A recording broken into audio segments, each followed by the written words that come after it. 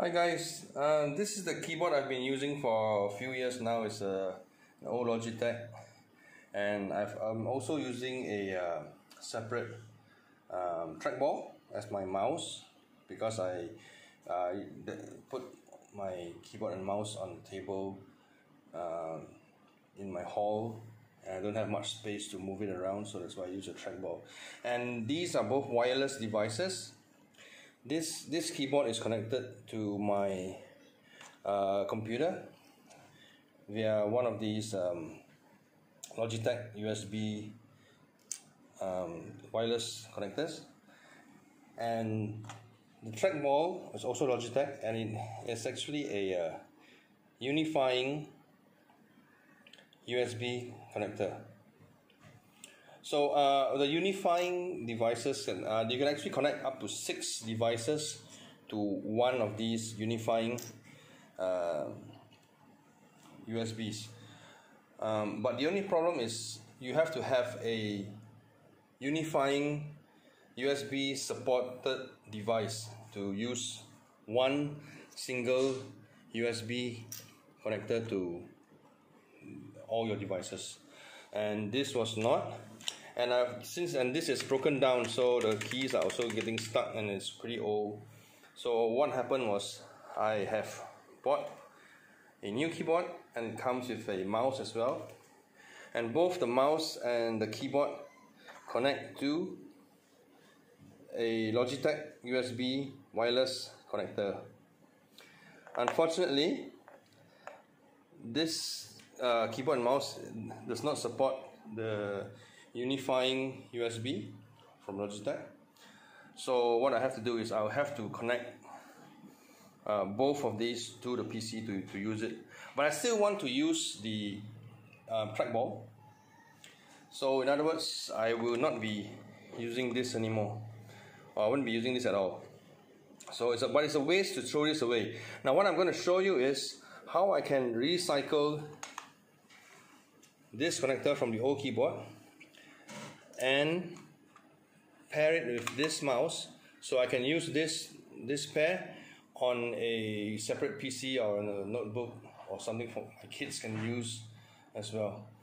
So my main PC will be using this new keyboard with this new USB, and I'm still using my old trackball with the unifying USB. But I'll manage to actually have an extra mouse I can use, and this of course will be recycled or thrown away. So I'll show you guys how to do it. So guys, I've connected the new USB receiver for the keyboard and mouse to my PC, as well as I've reconnected the unifying receiver for my Logitech trackball to my PC. So at the moment, actually, this keyboard and this mouse is also being connected to the USB receiver on the PC. What you want to do is disconnect the mouse only from this and reconnect it to the old USB receiver from the problematic keyboard, which I've discarded. So I'm going to show you how to do it. The first thing you need to do is you need to go to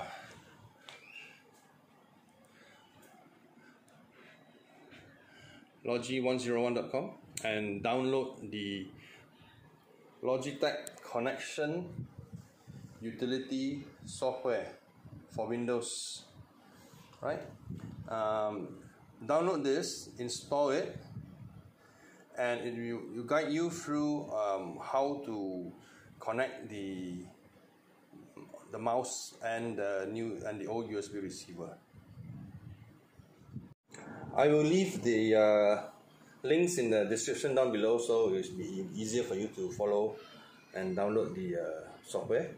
So what you need to do now is to remove the USB for the keyboard and mouse here, and then replace it with this one, the old receiver, and then run the program. I'll show you how to do it.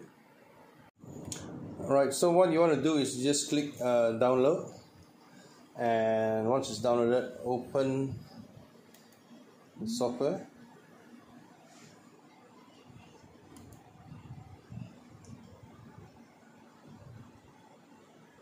and it says, yeah, so you'll come to this window. It's called a reconnect software.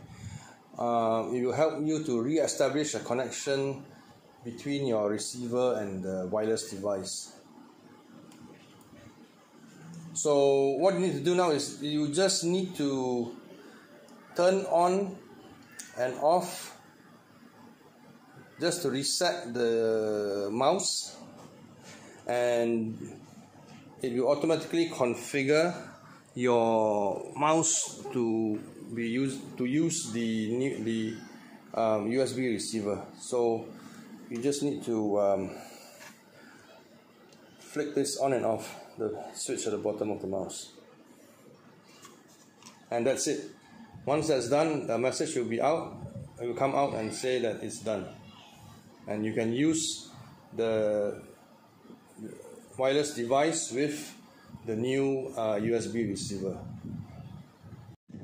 Yeah, so once you've done that, you've restarted or reset your wireless device, you should see this window. It says your device should now be working. So just click yes and click next, and you will close the program, and you are basically done. Those two are paired, and it can be used on any computer. If you have a unifying mouse or keyboard or device, you can actually use your Logitech Unifying software. It's a different one. I'll also put the link below, and use this to connect your new devices to the Unifying USB receiver. So you can actually connect up to six devices to one receiver. So it's actually a pretty good deal to get a unifying supported wireless device. So if you are using Unifying, then you can use this software instead, whereas the previous one is actually used for the other non-Unifying devices. So hope this helps you a lot if you are using any Logitech products, and please like and subscribe if possible. Thank you.